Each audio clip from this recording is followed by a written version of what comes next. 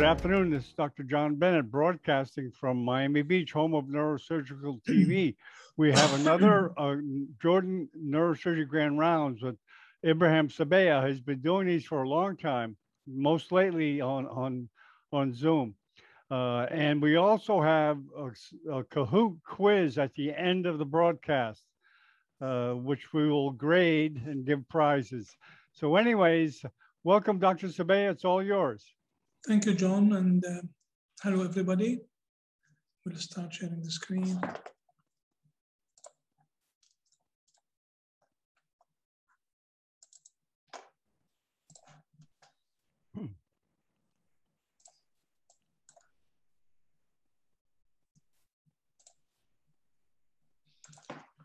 Yeah, perfect. Okay. Perfect.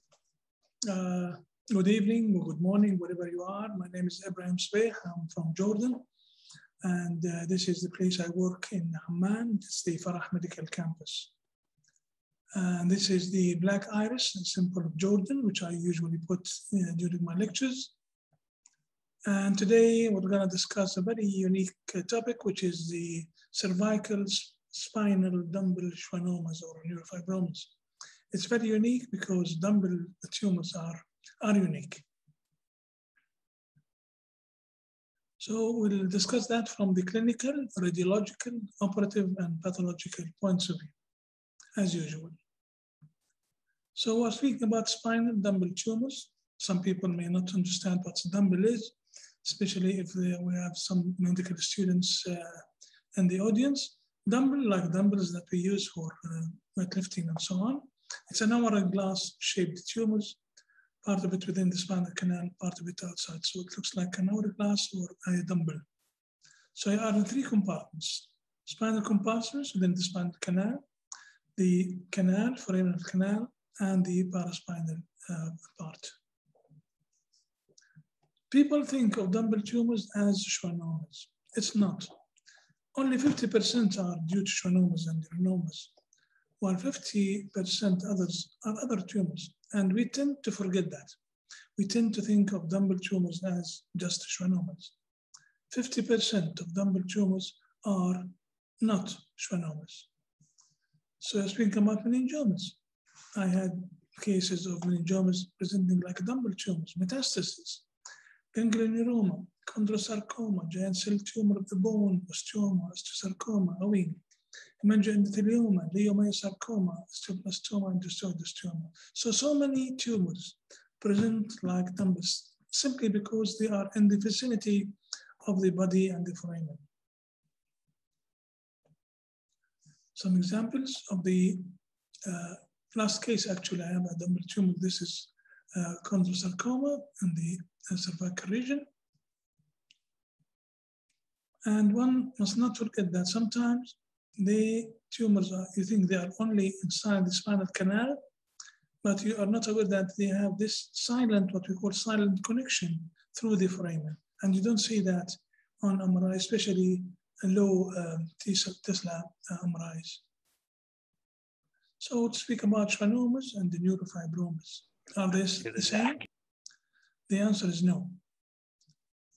Theodor Schwann, a German pathologist, 1810-1882, he coined, or the name of Schwann cells were named after him. Schwann cells after Theodor Schwann. And if you look at both Schwannomas and Neurofibromas are equal among males and females, and this is the age group that they come across 25 to 50 years. We come to another pathologist, Friedrich von Recklinghausen, and the name of NF1 von Recklinghausen disease is named after this German pathologist, von Recklinghausen disease. So we have three types of neurofibromatosis, but the three of them are due to genetic disorders. NF1, neurofibromatosis type 1, NF2, and schwannomatosis.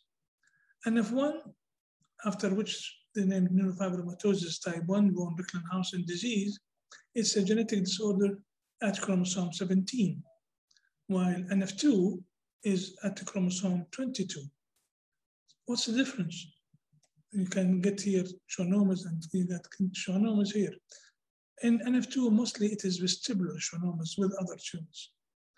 In schwannomatosis, it is also at the chromosome 22, but it is non-vestibular schwannomas. So NF1, NF2, and schwannomatosis. Come back to the schwannomas and the neurofibromas. You have the dorsal root and ventral root. These tumors arise mostly from the dorsal root. Only 5% arise from the motor root. So mostly schwannomas and neurofibromas arise from the sensory root. Other names that you may come across in literature of schwannomas, they were called neuronomas and neurolimomas.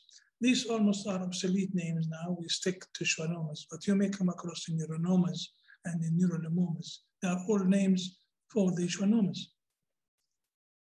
So schwannomas, they arise from Schwann cells. They are well capsulated. They are extrinsic to the nerve fibers. You can separate them from the nerve.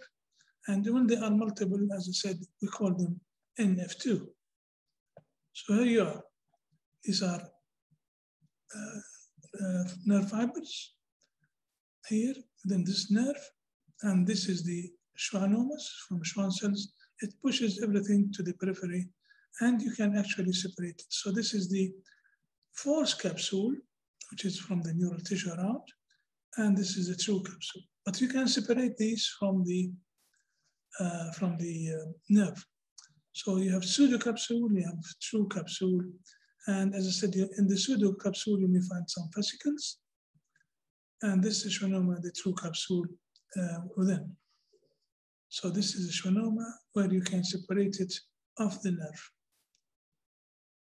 You can see fascicles, and one of them gives you the tumor from Schwann cells, so it will push everything aside. On the other hand, the neurofibromas, they don't arise from Schwann cells. They arise from fibroblasts. That's why they are called the neurofibromas. So also, they have perineural cells and sometimes some Schwann cells. They are not capsulated, in contrast to the schwannomas. They cannot be separated from the nerve, in contrast to the schwannomas, which can be separated. And neurofibromas, when they are multiple, we call them neurofibromatosis type 1, in contrast to the schwannomas NF2. So this is a neurofibroma. You cannot separate it from other nerves or other fascicles. And when you have a plexiform form of this neurofibroma, especially in the face, NF1. So where are they located, these schwannomas and the neurofibromas? In the cervical region or in others? 75% are within the dura, but extramedullary, which is expected. 15% are totally extradural, and only 15% are Dumbell. And there is this rare type where you'll find schwannoma intramedullary. Some people would say, how come? How would you get intramedullary schwannoma? Here you are. This is the axons, and these axons are embedded inside the spinal cord. So when the tumor arises, it will be intramedullary. I looked into literature, only 46 cases in literature were reported of intramedullary schwannomas. And I'm fortunate to have one of those cases. I will tell you about it. The explanation of intramedullary schwannomas, that there are axons displaced within the cord, like in this case, or axons accompanying arteries inside the cord, or you have ectopic Schwann cells. So there is an explanation of why we have intramedullary schwannomas. As I said, I was lucky to have this patient who came to me from Libya, 34-year-old patient with this intramedullary tumor. It's totally intramedullary. I did not think that this is a schwannoma at all, but in surgery, it was intramedullary, as you can see, and we removed it completely without any neurosurgical or neurological deficits. And this is the postoperative MRI. And this is the patient himself. So, Dumbell schwannomas, they can be in lumbar, then thoracic, and cervical in this order. So they are more lumbar, followed by thoracic, followed by cervical. or they can be at the craniocervical junction. Let me give you some examples. Again, I choose the examples from my patients. If you don't see the name here, so most likely I get the example from literature.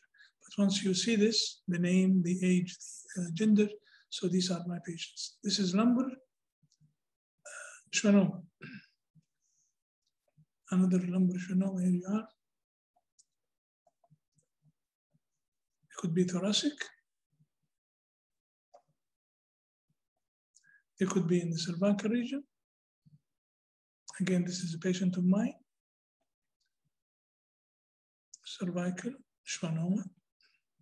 Another cervical schwannoma. They come in all sorts of shapes and sizes. Or they can come across the craniocervical junction. And this is one patient of mine, 58-year-old female patient. The tumors or neoplasm of Schwann cells are 4 types. The neurofibroma, which we described, which is mostly from fibroblasts, but they are also arising from Schwann cells. Schwannoma, typically arising from Schwann cells. And we have the malignant peripheral nerve sheath tumors as a 3rd type of these neoplasms. What about histopathology? And I hope our colleagues, the histopathologists, are around. I'll just give a brief introduction and we'll ask them to speak to us about this. So histopathology, if you get a neurofibroma, schwannoma sent to your histopathologist, he will report spindle cells arranged around blood vessels in pseudo-rosette pattern. So this is blood vessel, and the cells, the spindle cells, are distributed around it. Another example here of blood vessel, and the cells are distributed around it in pseudo-rosette pattern. Again, blood vessel and the cells are arranged around it. So this is one of the main features of schwannomas. And the other main feature is to see alternating areas of Antoni A and Antoni B. Again, for junior staff, medical students who are in the audience, Antoni A are these spindle cells which are condensed. Antoni B, they are scarce. So an area condensed cells and the area with the scarce cells. Antoni A, Antoni B are sort of alternating. And this is after Nils Antoni, a Swedish pathologist. And again, the Antoni A and Antoni B zones are named after him. Another name that you can across is Jose Verrocchi, and these are Verrocchi bodies that he discovered, which are always associated with schwannomas, with the Schwann cells. There's even a stamp in his name. He is Uruguayan Italian pathologist. The cells are S100 positive, and this is typical of schwannomas. EMA, epithelial membrane antigen negative, again, because I'm not dealing with epithelial tumors. GFAP negative, because I'm not dealing with glial tumors. P53 is also negative. These are the immunostaining that one should do, and that we always do in our department in Jordan, in Amman. Progesterone negative. Synaptopsin is negative. Factor 13 is negative. Pancytokeratin is negative. So these immunostaining are essential to diagnose the tumor. And also, when you do the Ki-67 index, which shows you the multiplicity of the tumor, usually it's around 1, sometimes, in this case, one case of mine, it was rather aggressive, and the Ki-67 was 10%. So that is more towards malignancy. So let's come to the Dumbell spinal schwannomas, which is our topic for tonight. How frequent, how often do we see these cases? I looked into literature, the old and the new. This 1963 paper by Love and Dodge, published in the spinal cord tumors. They had 1,000 cases of spinal cord tumors, and they had 60 Dumbell tumors. So that goes with the frequency that I have alluded to at the beginning. Another paper by Genai, Neurosurgery 2005. He had 149 patients, 42 were Dumbell. Again, going with the general frequency in literature.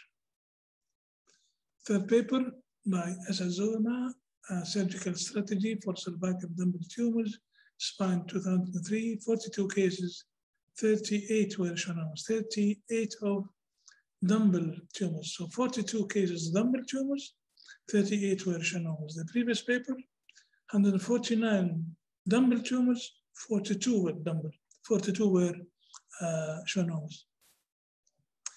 Nismetin Pamir, my friend from Turkey, reported 82 cases of spinal tumors. He had 9 were Dumbell, and in thoracic he had none, and 31 were Dumbell. So this is 82. So the frequency of these cases is very shown in literature. What about the classification? I found the classification is the most awkward. I looked at it carefully, and sometimes it is confusing. So you have multiple classifications, but there is a lack of consensus regarding the optimal classification system. Why are we bothering ourselves about the classification system? Because you need to have some regular classification so people would define what approach they have for this time or that time. But let me show you the diversification of the classification in literature, very diversified. There is Eden classification, which is taken as golden standard, standing till now since 1941. Nato and Zong, 2000, Sedar from India, Sedar and Ramurthy in 2001, Asazuma and Toyama in 2004, Jinai and Koyama in 2005. So many classifications. Let me just take you through part of it, and you will get confused about which is the best one to follow. Let's take the Eden classification, which is the old one, 1941.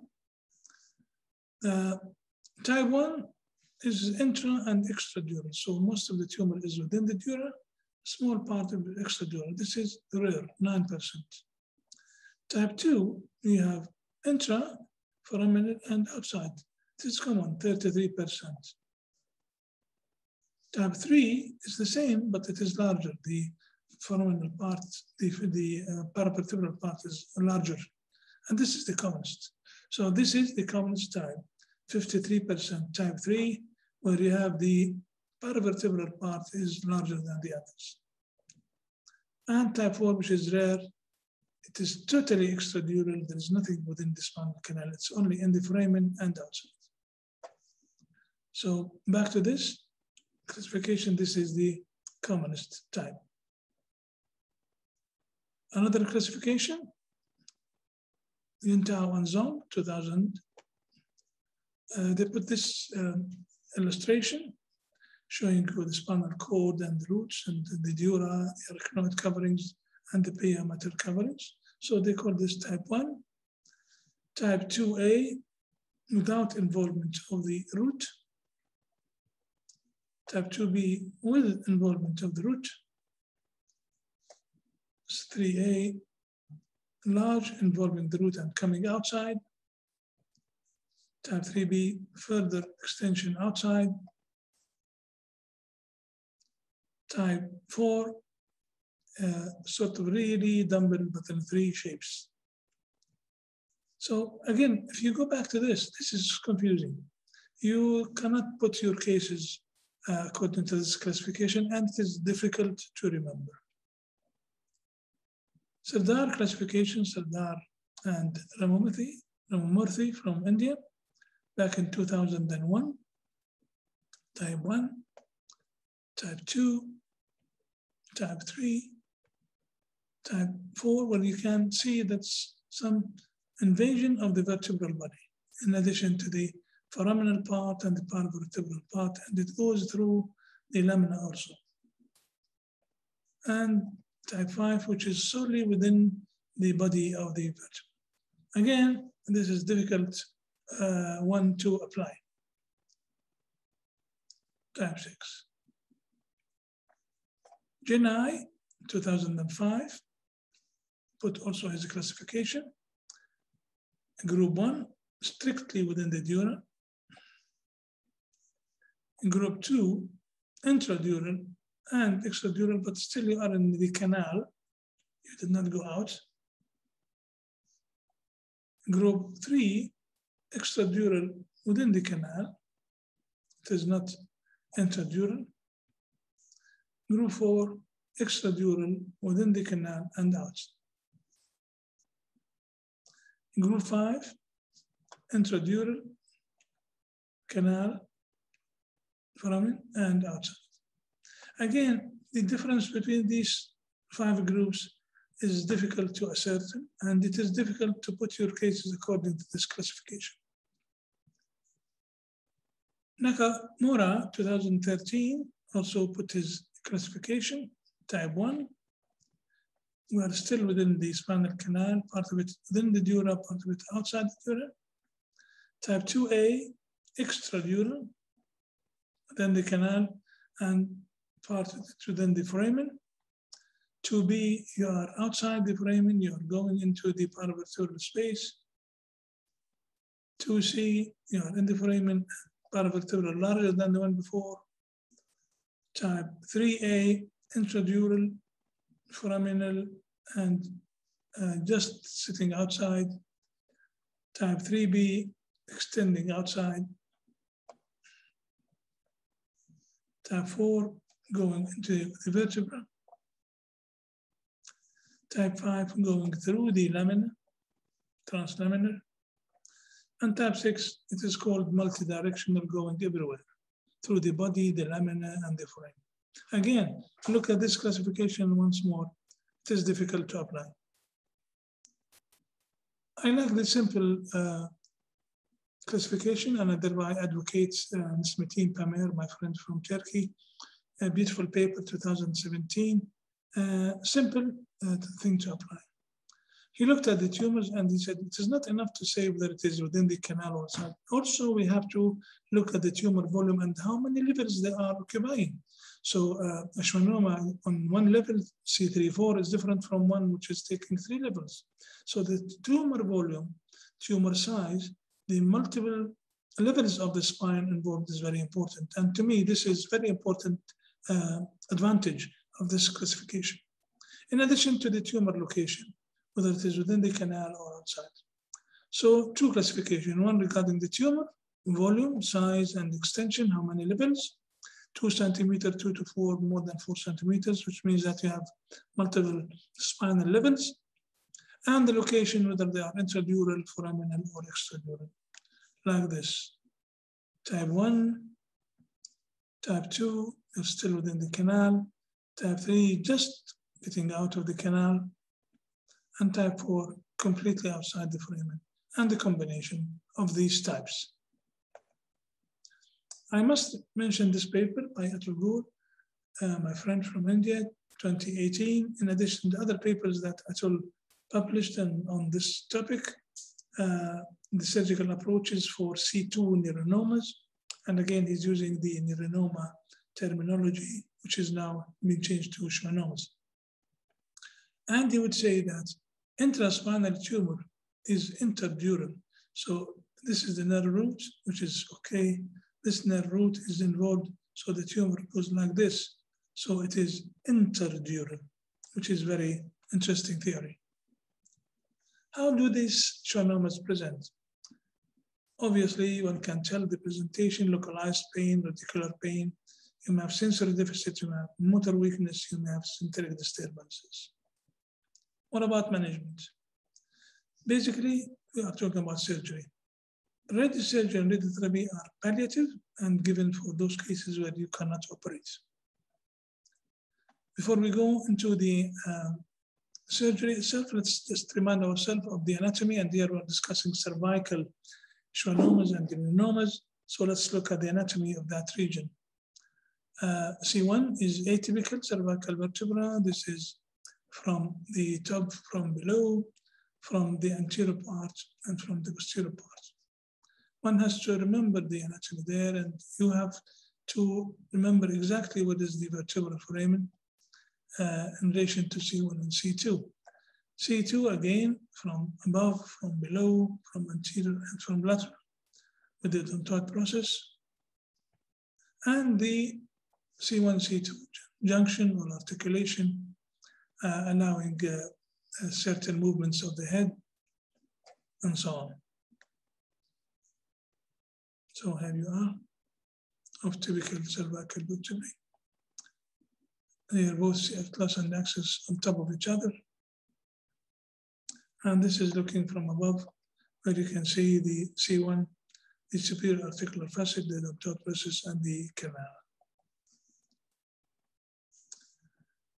The rest of the vertebrae, C1 and C2, are atypical. They are special, unique vertebrae, and the rest are typical, except maybe for C7 because it is not bifid. All the typical ones are bifid.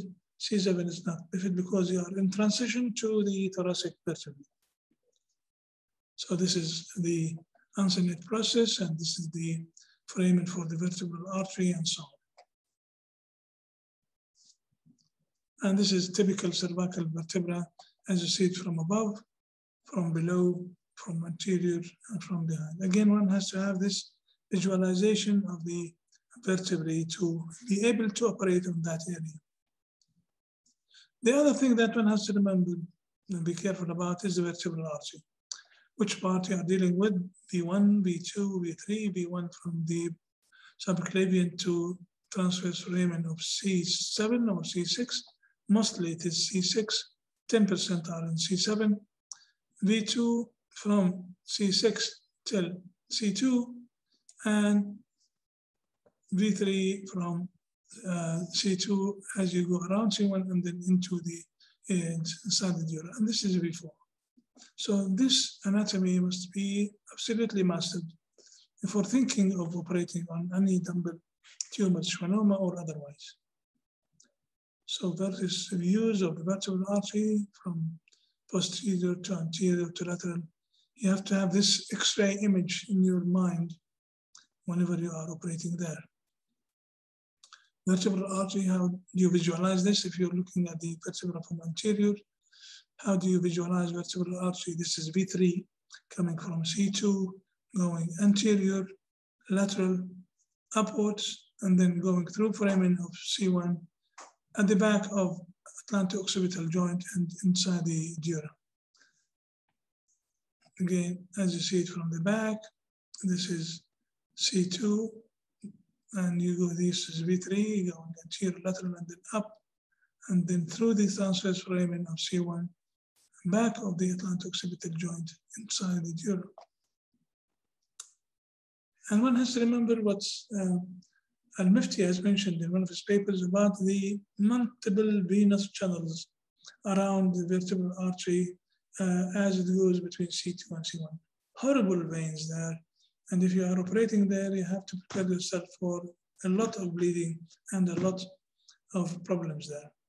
And he called this vertebral cavernous sinus because he resembling this to the carotid artery being surrounded by the cavernous sinus. So also the vertebral artery is surrounded by this mesh and plexus of veins. So this is the relationship of the vertebral artery to the schwannomas. So this is a very intimate relationship, and one has to be absolutely careful. Because when the tumor goes through the foramen, the vertebral artery will be pushed, will be narrowed, will be displaced.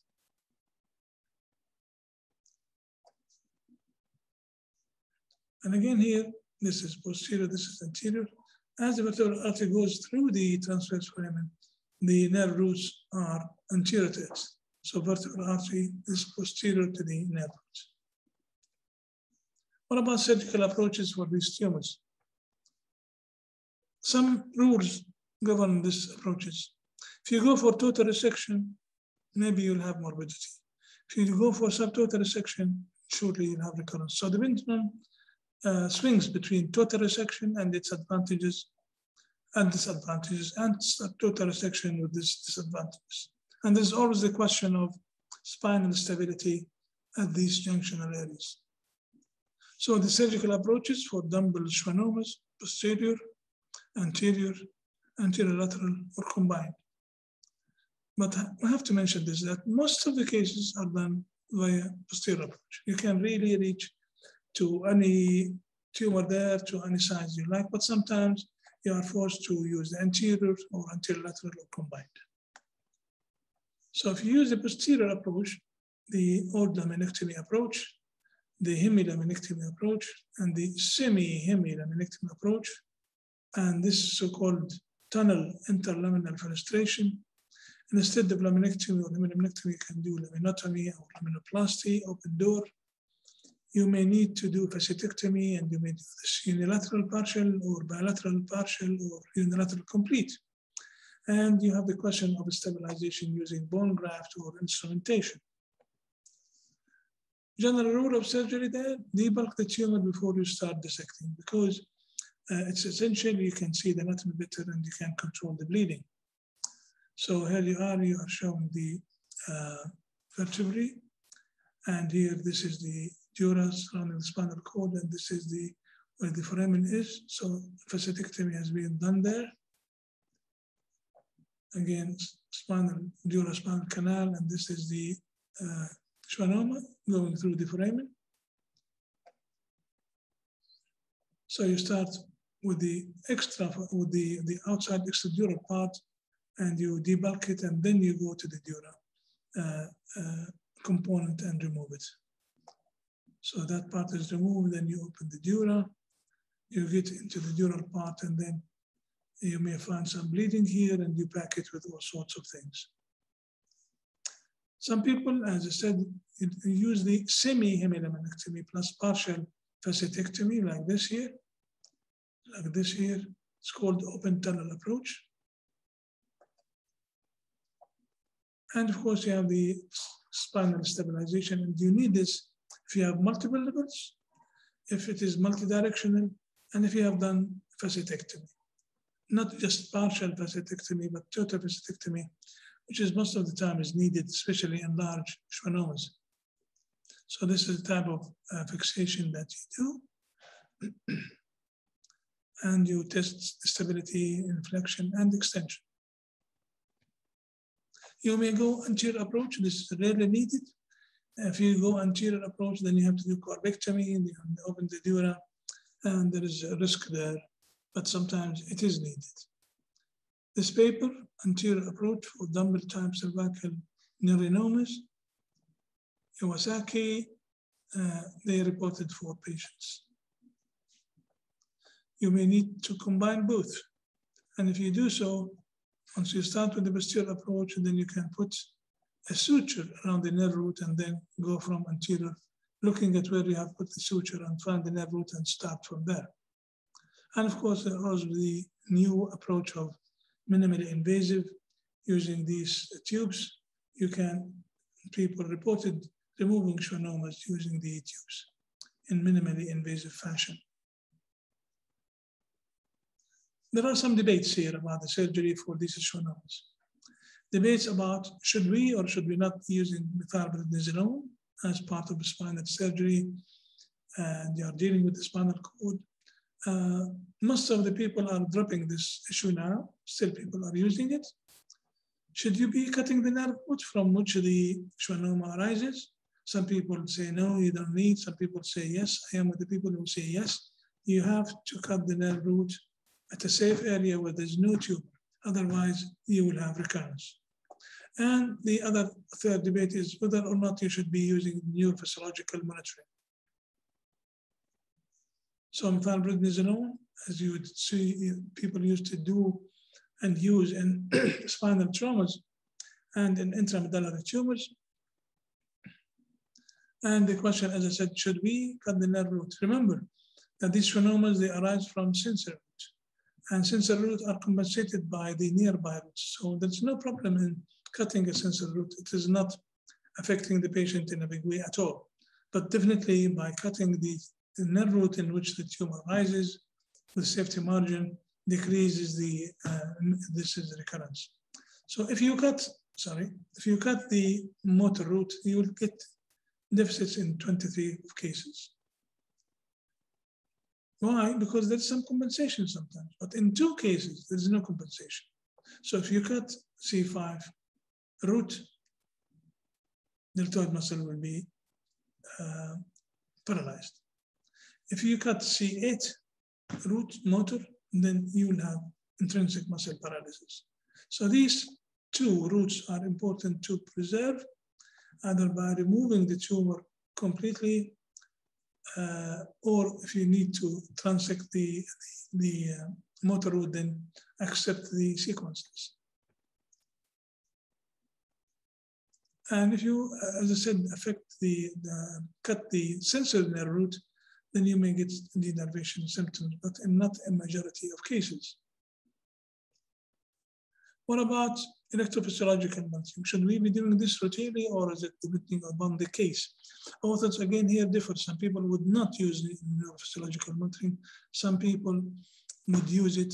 I use it in certain cases, not in every case.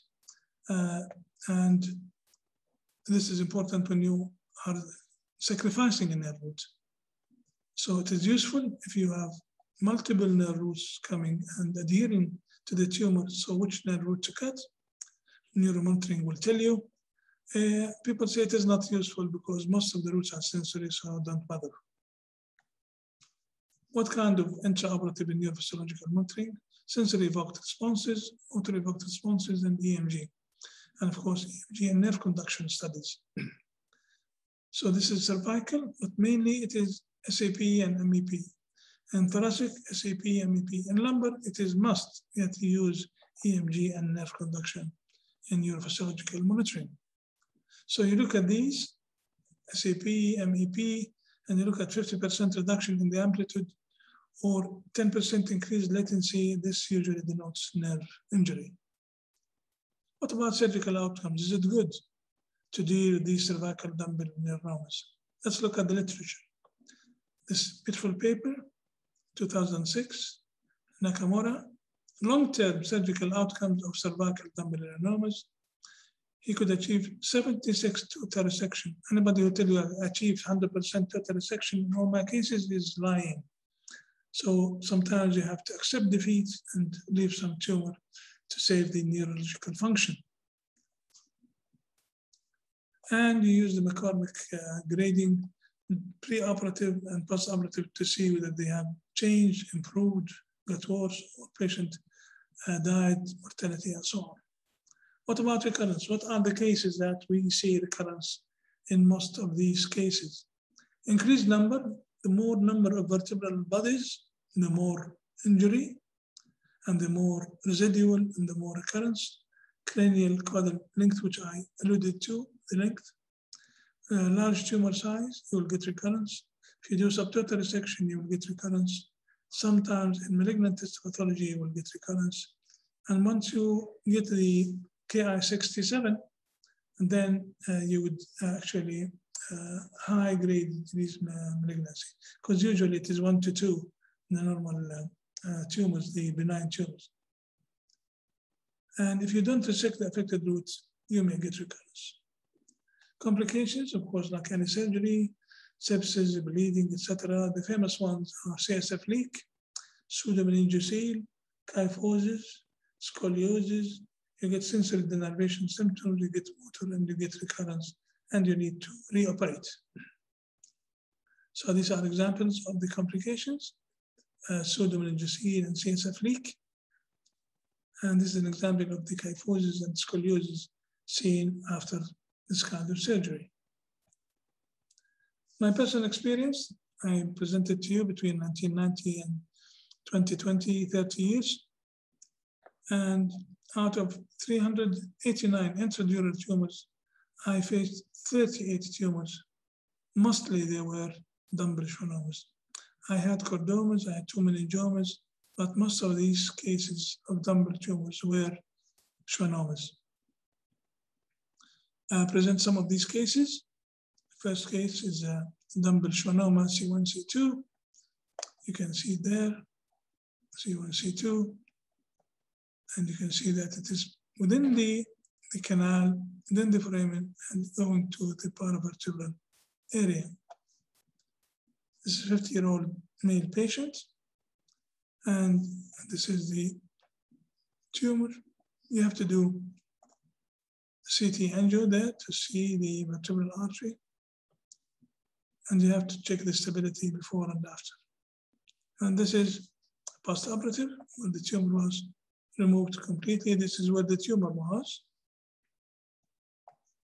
the cavity. And this is the patient himself after surgery. Another case of C1, C2, Dumbell neurofibroma, a young lady of 38 who presented with this occipital and shoulder pain.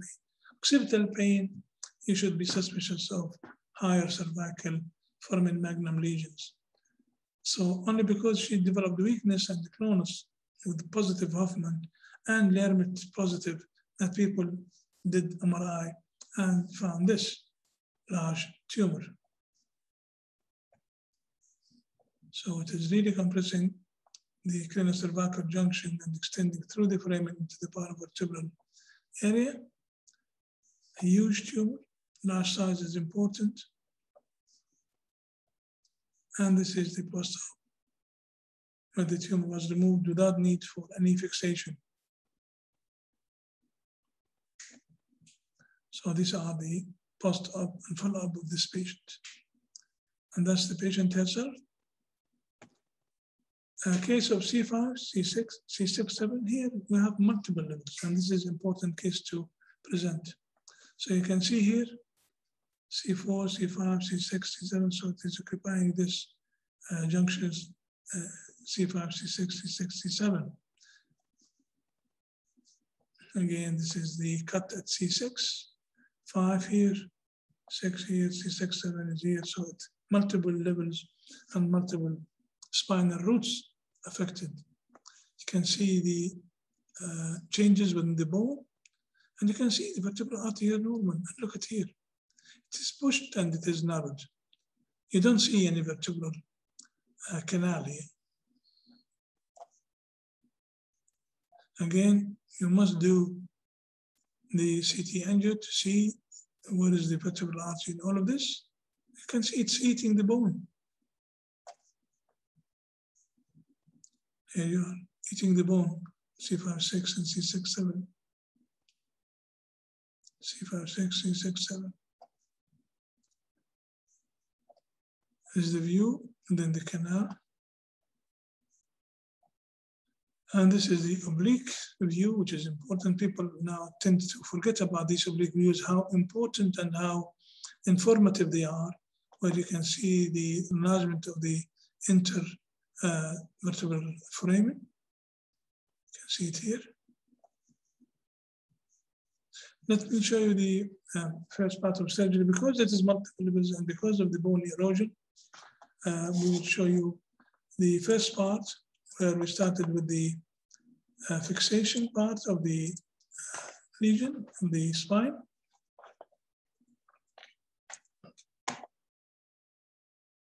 So if you find any instability or if you expect any instability, you would start by stabilization, and then followed by the surgery from posterior or whatever approach you want to do.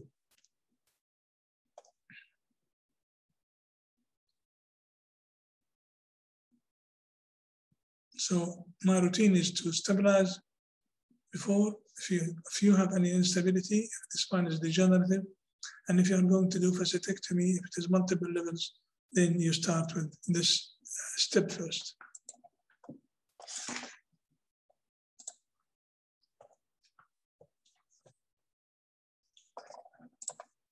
The second part, of course, this is postoperative after the fixation. And now we'll start the surgery, second part for the removal of the tumor.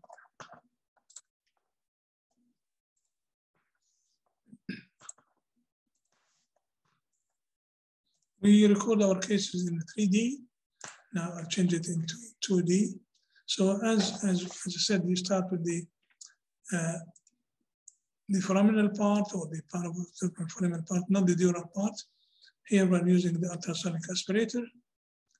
And I meant to show you some of this clips from this surgery to show you the amount of bleeding that really vascular tumors They are in direct touch with the vertebral arteries, so they get the blood supply from there. I'm using here the ultrasonic aspirator to debulk the tumor, to stay within the capsule. But in spite of this, still you will find lots of bleeding. Here I'm separating the edge of the tumor from the edge of the dura. This is here the foramen. Facetectomy has been done. It has been done by the tumor. So sometimes you need to do more drilling to see the tumor. But the facetectomy has been done by the tumor, and it was unstable swine. So here I'm taking this tumor outside the dural sac, and here once you go into this space, you'll have lots and lots of bleeding. And I did leave this bleeding to show you the amount of bleeding that one can actually face during this kind of surgery.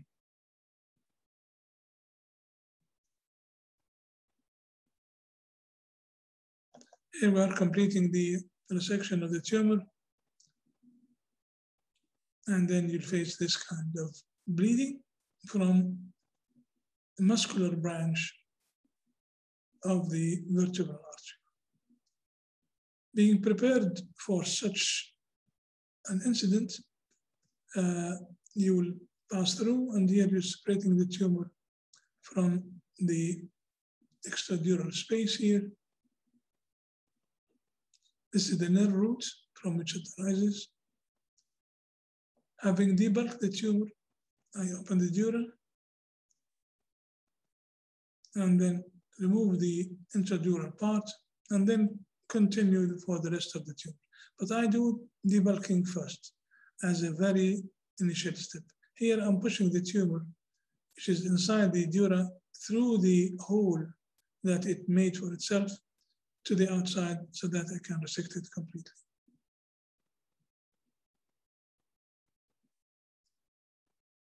Again, having done that, I went back and cut the nerve root from which it arises there. You'll find another nerve root here. There it is. So you can see the hole here through which the tumor is passing from intradural to extradural foramen and paravertebral. Again, pushing, this is the hole, pushing that part outside. This hole must be closed. I close it with muscle graft and suture. It's not enough to put muscle grafts. You have to put the suture around it. And then continue for the rest of the tumor.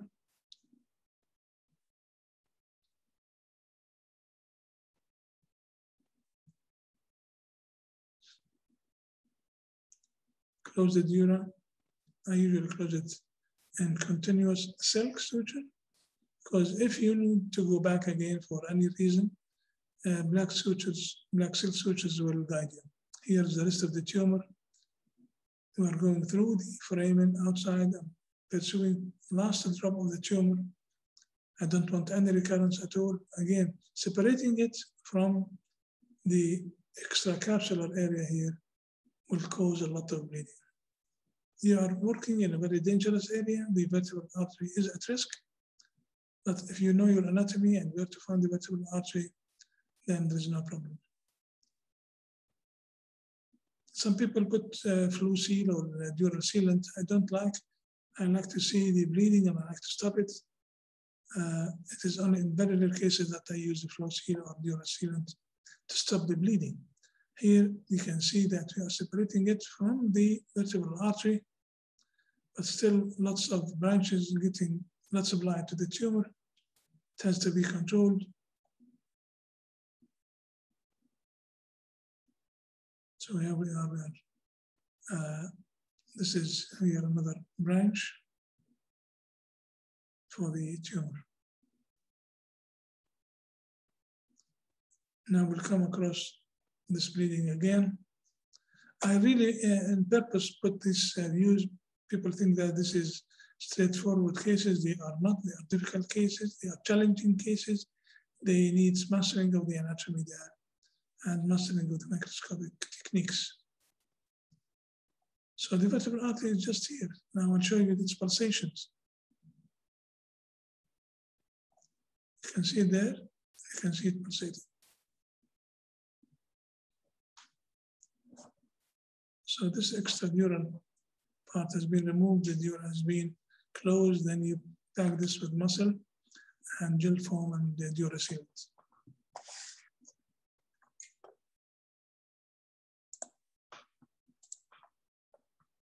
So this is the post-op, having done the fixation as first part and then did the removal of the tumor. And this is where we were, and this is the fixation. And this is the patient herself with long follow-up. Another case of C3, C4 Schwannomas, a young Jordanian lady came with this tumor, C3-4. She had lots of degenerative changes, and she had disc disease, degenerative disc disease, and she had modic changes, and she had some instability in addition to this tumor, which is intradural, extraforamen, and extra paravertebral. So you can see tumor going there, and it is in relation with the vertebral artery. This is the main issue in these Dumbell tumors. Again, see how the foramen is widened. You can see the vertebral artery in its foramen. Here you don't see it. Same thing here, you don't see it here. Again, the amount of damage that these tumors cause staying there for a long time. And the CT angio showing you the vertebral artery being narrowed there against the tumor pressure. So again, the oblique view will show you the widened intervertebral foramen. It is unstable spine beforehand, so she must go for fixation, which was done as a first step before going for the tumor, and now we'll go for the surgery of the tumor itself. Again, it is the same principle, but with different cuts and different videos. Here I'm using the drill to, as I said, the tumor has done the fascicectomy itself, but you complete the fascictomy to give yourself a better view. This is the dural sac here, this is the tumor. And you start with this using the ultrasonic aspirator. And again, all the time you'll face a bleeding. Having done decompression, opening the dura, get the intradural part, the tumor, and here I'm cutting the nerve root. This is where the tumor arises from this nerve root. So you cut it without any hesitation. It's a sensory root, as you can see. It is in the back side of the spinal cord. So this is the nerve root being cut and the tumor being removed. You do this and then you go back and then close this opening here within the dura.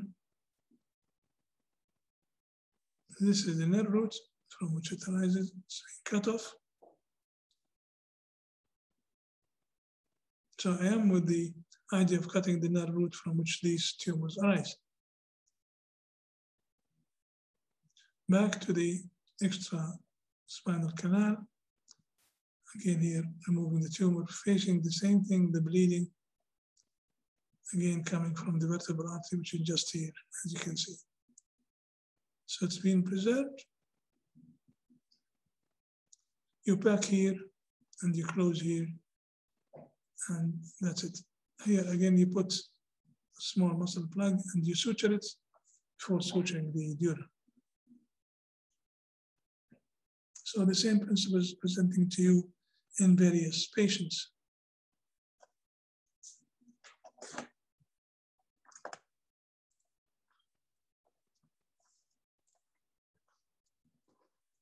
This is the post-op. Remember that we have done fixation beforehand because she had instability of the tumor, and this is the follow-up.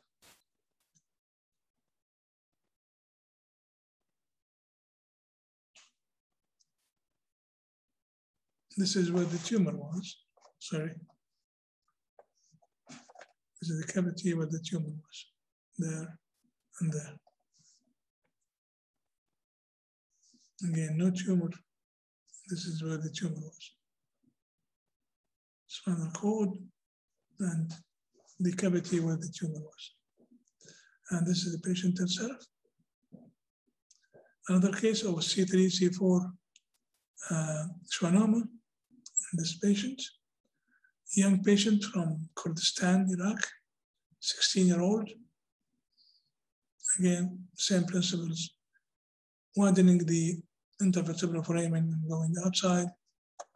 You can see the vertebral artery here, you don't see it here. Again, vertebral artery being narrowed there, compare it with this side. We know that the left vertebral is dominant, but in this case, this non-dominant vertebral artery is the left side, and the right side is narrowed. Amount of bony destruction it causes.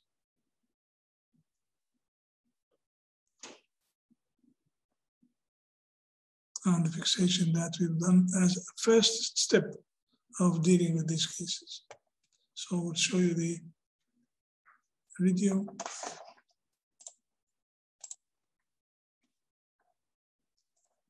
Following the same routine, dealing with the paravertebral or the foraminal part first, leaving this last, using the ultrasonic aspirator, taking the tumor there. And here we can show the hole through which the tumor went through. So this is the hole within the dura at the site of the origin of these tumors.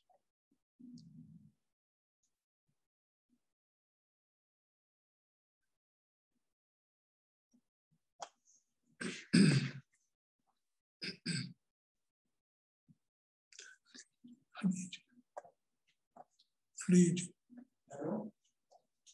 So here we are cutting the nerve roots.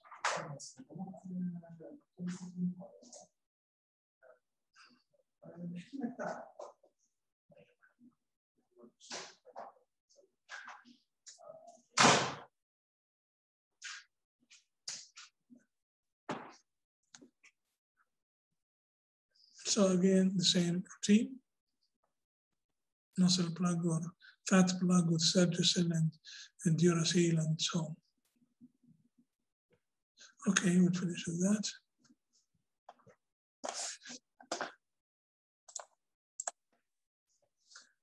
This young man done very well, has been stabilized and his tumor removed, and he's been followed for about 7 years now.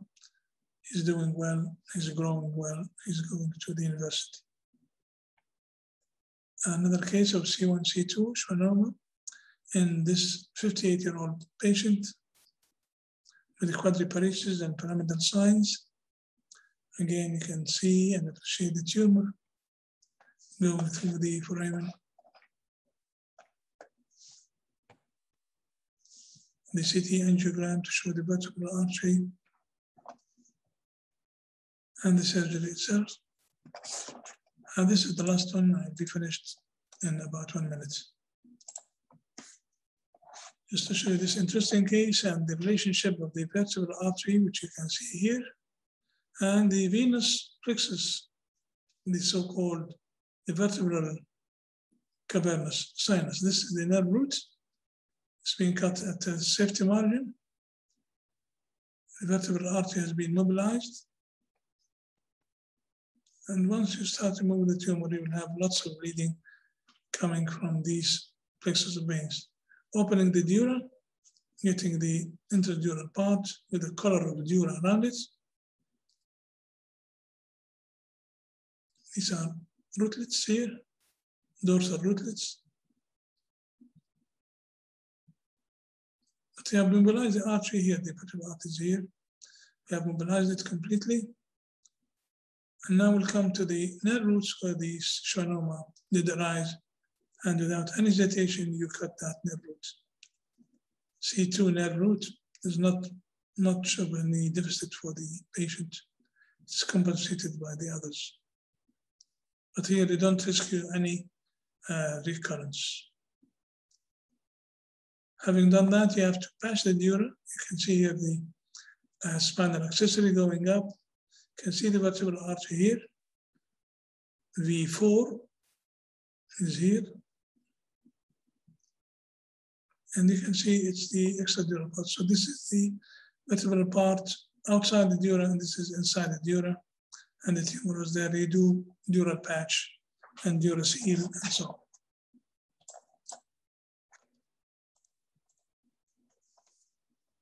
So this is post-operative MRI without any complications and a long follow-up.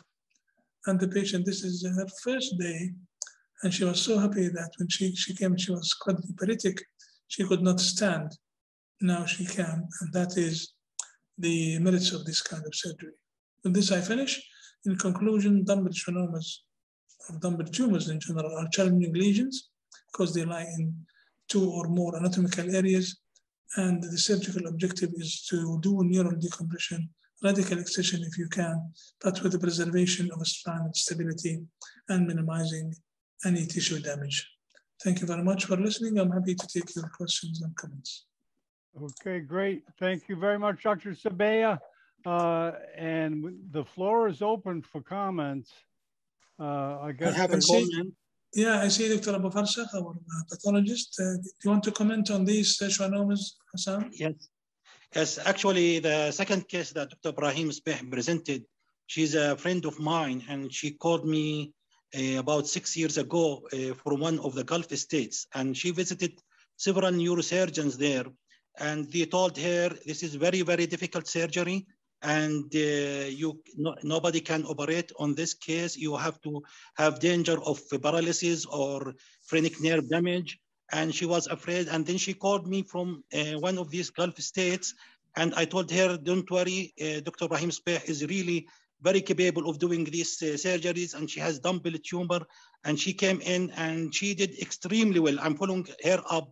And actually, I called her several weeks ago, and she is doing very, very, very well. So what is very difficult in some areas by different surgeons, maybe is not difficult in the hands of Dr. Ibrahim Sbeh. And this is a certificate that I can certify from my own experience with Dr. Ibrahim Sbeh on this case. Thank you. Okay. Can you make any comments about Antony A, Antony B value, and so on? Actually, these tumors, it's the main differential in morphology is schwannoma, neurofibroma, and meningioma, and we do several stains to separate them from each other.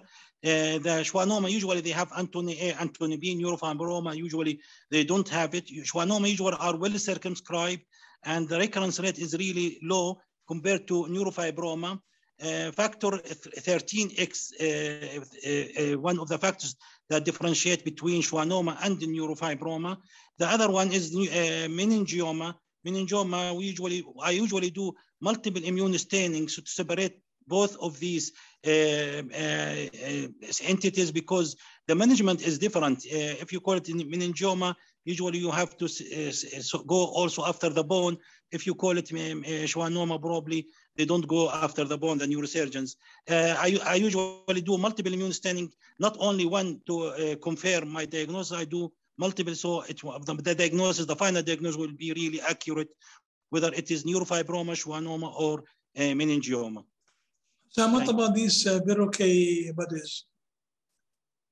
These Verocay bodies, they are actually part of the histological features that's seen in schwannoma, and when we don't see them very often. We see them in about 20 to 30% of schwannomas, and when you see them, it's really very good mark that this is a schwannoma, not a neurofibroma, and not a meningiomas. Thank you, Hassan. Thank you.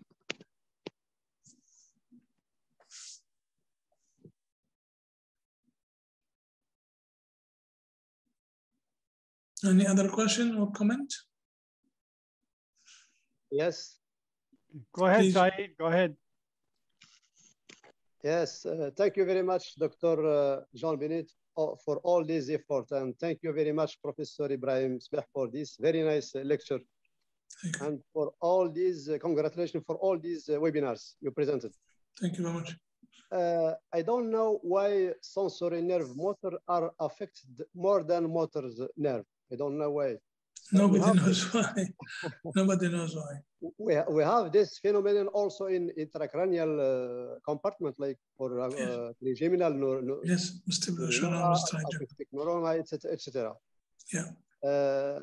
Do you have experience with L4, L5 neurinomas? Because there is... yes, I have a number of cases, I have thoracic cases, but the topic for tonight is cervical schwannomas, so I presented the cervical ones. But yes, I have lumbar and I have thoracic ones. Did you have a motor deficit during post-operative period or not? For yeah, this you have to tell the patient, that sensory or motor deficit is affected. You are dealing with from nerve roots or L5 nerve roots, etc., etc. So you have to warn the patient, either you leave a part of the tumor and risk recurrence, or you would accept this deficit being motor or sensory in case you remove or cut the nerve root. I always tell the patient to accept that risk. You use obviously intraoperative neuromonitor for absolutely, yes. Thank you. Thank you. Okay, more comments, questions? The Harshad, I guess, had to leave. Okay, Dr. Sabea, I guess we'll go on to the Kahoot. 10 questions that you made up from your presentation. Absolutely. Okay, so let me screen share this, and I'm putting the links. You basically vote with your smartphone, and you go to the Kahoot.it, www.kahoot.it. Let me screen share that, matter of fact. Sorry, hold on. Okay, let me screen share this. It takes a little bit to set up.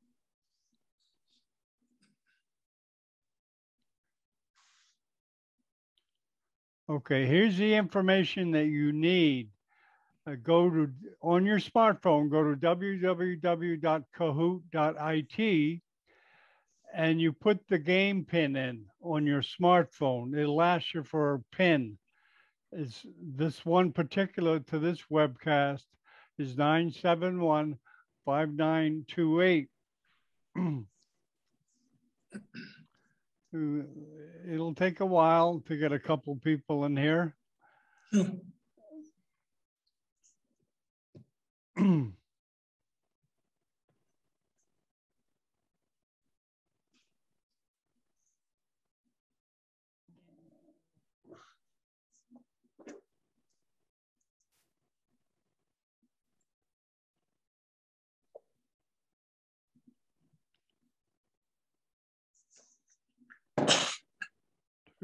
Right.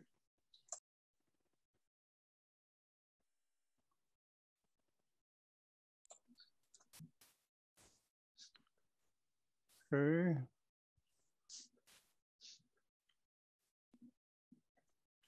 Just once again, on your smartphone, go to www.kahoot.it.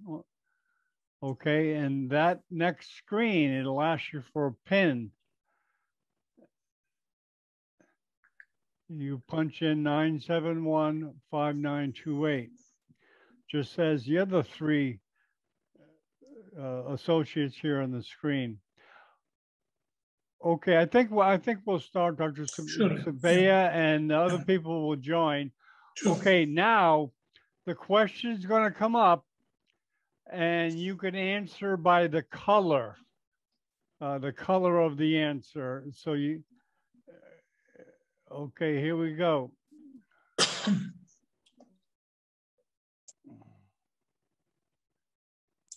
Okay, Schwannomas constitute what percentage of Dumbell spinal tumors? Okay, just pick the color on your smartphone, red, blue, or yellow.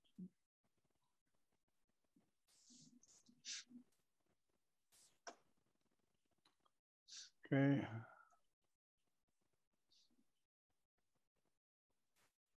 Okay, 3 of them are correct, and that's a good start. Well, 50% of the Dumbell spinal tumors are Schwannomas. Oh, okay. Not, I'm sorry. Yeah. Everyone missed that one. Right. So it's not Okay. 20%, it's not 90%. It's just half of these cases that are really due to Schwannomas. They are Dumbell and they are due to Schwannomas. The other 50% are meningiomas and other tumors, especially from the bone, chondroma, chondrosarcoma, osteoma, osteosarcoma, and so on and so forth. So 50% of the Dumbell spinal tumors are Schwannomas. Okay, very good. Okay, next question, the same thing, and they actually rank people. Well, I guess no one got it right, so no one's in the lead. Yeah. Okay, Dumbell schwannomas constitute what percentage of all spinal schwannomas?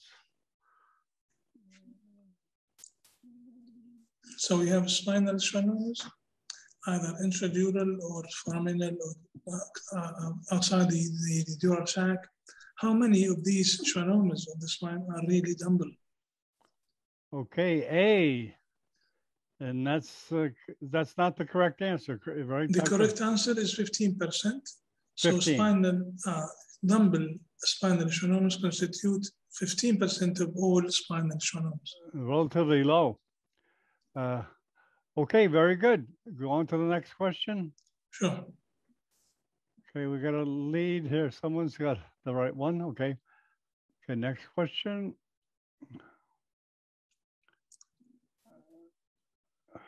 Regarding neurofibroma, which of the following statements is false?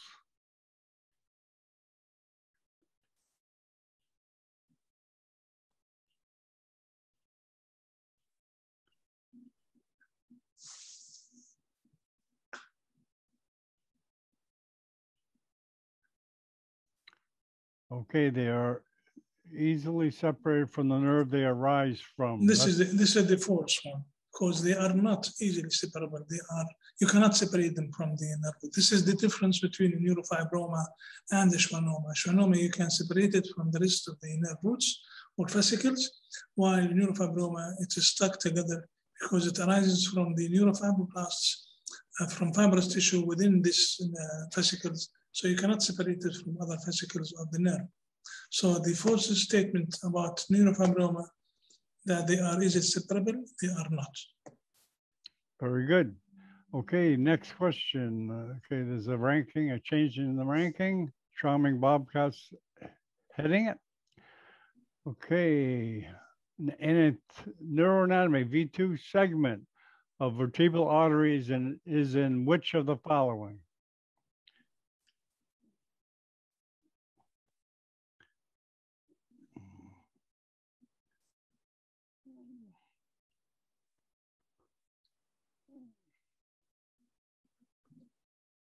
Okay, the correct answer is? The correct answer is that it is from C2 till C6. This is the correct answer. C2 to C6. Yeah. Okay, very good. Okay, the next one.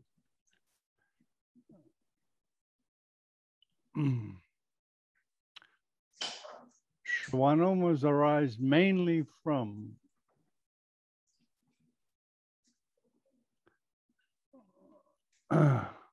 people answer that pretty quickly.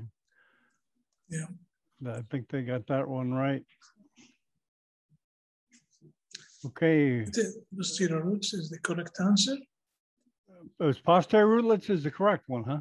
Yes, it is the sensory root, yes. Okay, very good.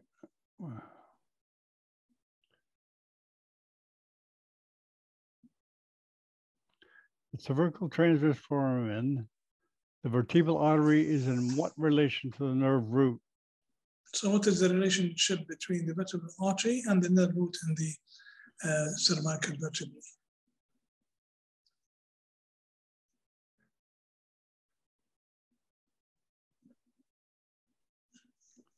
Correct answer. Okay. It is anterior to the root, yes. Okay. The people are getting smarter.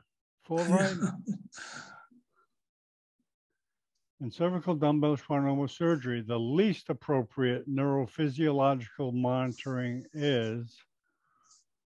Is it sensory local responses? Is it motor local responses? Or is it the EMG and others?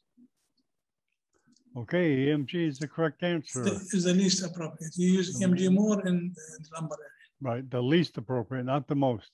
Yes. Okay. Sacrificing anterior root of C8 will result in which of the following?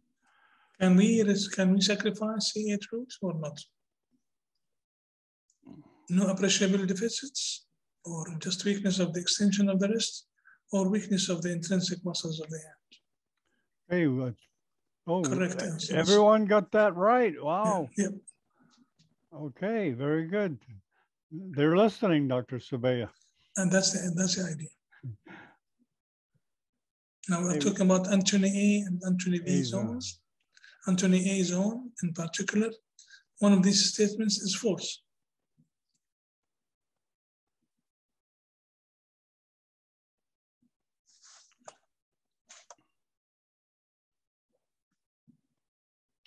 Okay, the correct answer. Is that the correct answer?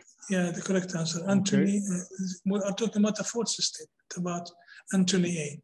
And because Anthony A is a very cellular area, it is highly cellular. So if we say Anthony A is a scanty cellular, is a false statement.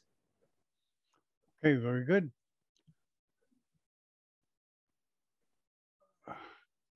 The last question, which of the following statements is correct about multiple schwannomas? Is it NF1, is it NF2, or is it malignant?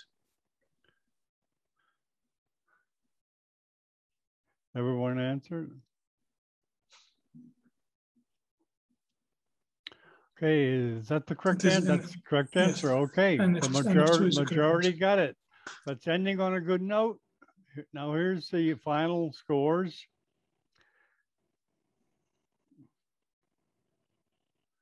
Snowy Gecko, number 3.